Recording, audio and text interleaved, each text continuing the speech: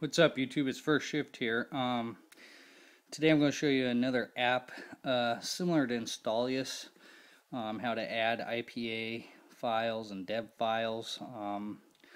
We'll call it the new app store or whatever you'd like to call it. I was going to do it earlier, but I got bombarded with keyboard questions and stuff like that, so I never got around to doing it. So this video will show you how to get a new style app store if you want to place it that way. First thing we need to do is open up Cydia. As you see, I have. Go to Manage, Sources, Edit, and Add. When you get to this page, we are going to add this right here. Cydia.iPhoneCake.com. Now once you've added that into Cydia, I'll show you where it's at. If you go right here, iPhoneCake.com, click on that. And the next thing we're going to download is AppCake. So now, once you've downloaded that, it may ask you once you've put the source in there to upgrade your AppSync. Go ahead and upgrade and install AppCake. So now that you've done that, that's all done. Next thing we're going to do is go back to our home screen, and what I want you to do is either reboot, your iPhone or iPod Touch. Just completely reboot it all together. And once you've rebooted it and you get back to this page, there you goes AppCake. So I'm going to show you what it's like and what you can do with it there. Click on that.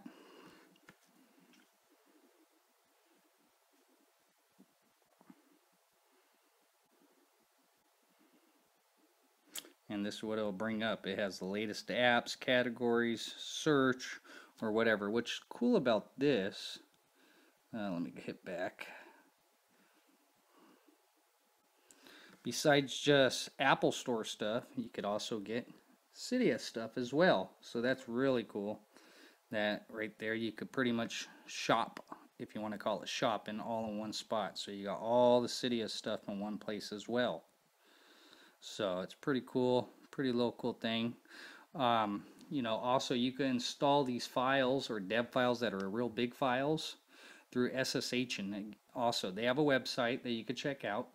And you go to their website, and all you have to do is once you download an IPA or a dev file, you'd SSH into var, mobile, AppCake, and upload. And then open up your AppCake app, go to task, click in the deb or the IPA file or whatever you choose to do, and click install, and boom, it's on your springboard. To show you this does work though, if you go to the bottom here where it says task, I've installed one, as you see here. Save the bug. Now it's not something I'm going to use or anything like that. It was a real easy, fast one just to test it out to see if it works. It works perfect. To do the download though, it's pretty much identical to Installius. Like if you're going to click on it, you just do the whole thing here. You just click on it.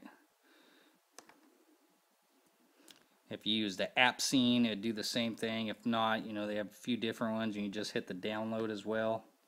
But it's identical to AppSync. You hit the code, download, and you're good to go. Again, I'll show you where task was. As you see here, save the bug. You'd get download up here, and once it's finished downloading, it'd ask you to hit download again, or excuse me, install. And once that's done, it'll show it down here that's archived. To show you it's on there. As you see right there, save the bug.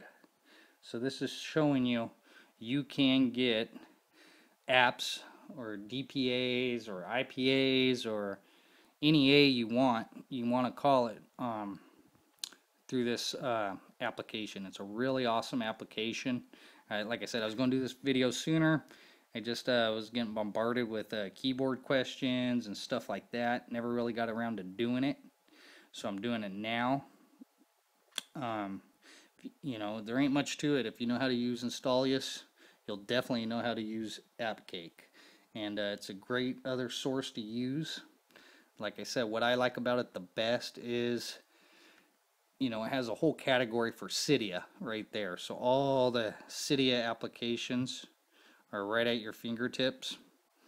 Again, you have all the other choices as well. As you see, they have quite a bit. But I like having the Cydia application right there.